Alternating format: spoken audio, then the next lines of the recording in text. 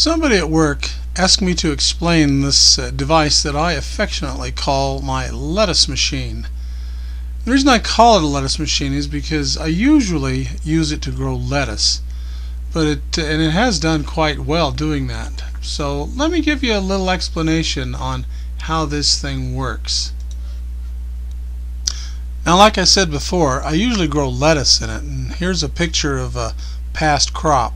Not a very good picture, but it's one. This is beans.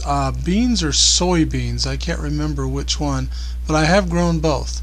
Now there's kind of a side view. You can see they've just grown all over the thing. And these are Asian beans. Now this little sequence, look at that little silver cleat down there. These pictures are 1 day apart, and as you watch this you can see how fast these things grow.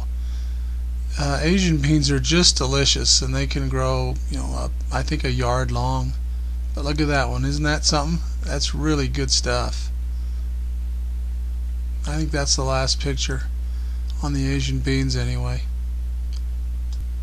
Now this whole thing is basically built out of 4-inch PVC sewer pipe, and what I've done is cap the ends, and you can see that cap. You can buy those at the hardware store too.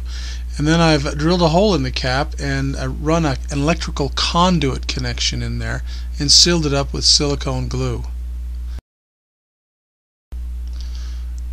Now here's one of those caps that I haven't glued down yet, and this is a project that I'm going to be working on, but there they are, all the caps and the pipes, and it is sewer pipe. Now the way it basically works is I've got water being pumped up here from a fountain pump, and I've got a little fixture here where it comes running out, and I've got a little valve to control it, and it basically runs down that end of the table, comes back this way, and then zigzags back and forth until it finally comes out of this pipe here and dumps back into that bucket. Now I'm going to give you a real exciting shot of the bucket and the water running, but you can see the hose going up there to the top from the fountain pump, and there's the water return coming back. And let me grab one over here. This is what they look like when they're... Now you see I've got a little screen in there. I don't know if you can see that. And the reason I put that in there is because I fill these with perlite.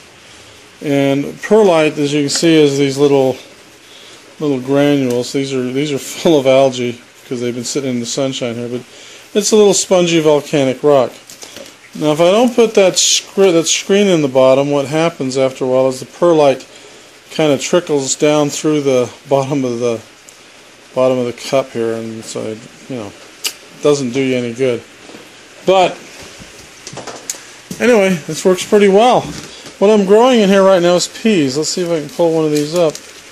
And you can see the roots that are coming down. There's one that's pretty good. These are probably going to be harvested. They've got some growing to do yet, but probably harvested in I don't know, maybe a month, and after that I'm going to start growing lettuce in here again. And this does really good for lettuce, and I'll tell you why. Because if you see where I'm at, this way over here is east. So what happens is you get the sun shining in here like this for half the day, and that's the morning, and then in the afternoon it's shade. And I've got a swamp cooler over there. You can see the hole that keeps this place relatively cool. And half a day of sun and relatively cool in here in the hot summer does pretty well for this thing. So, just some ideas on what to do and how to do it. You might try this yourself and see how it works for you.